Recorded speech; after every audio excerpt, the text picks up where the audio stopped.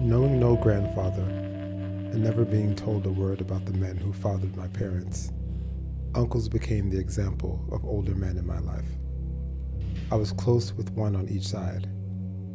Yesterday, one passed away, and today, I went with my dad to see the other in the hospital. His condition is serious, but I've unfortunately become acquainted with much worse. I sat against the windowsill and listened as these two older men recapped stories from life in the rearview mirror. My dad began talking to my uncle about their grandfather and the sayings he had. He then shifted to a story about Dada, their father. It was the first I ever heard my dad mention his father, my grandfather. I immediately became aware of an emptiness.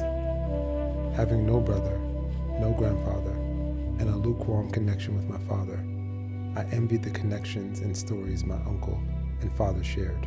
I never knew I wanted to know about the men before me. As the men around me transition from this life, I'm faced with the reality of being the one left, the older man, bearing the stature of my forefathers, but with no knowledge of the generations that have passed.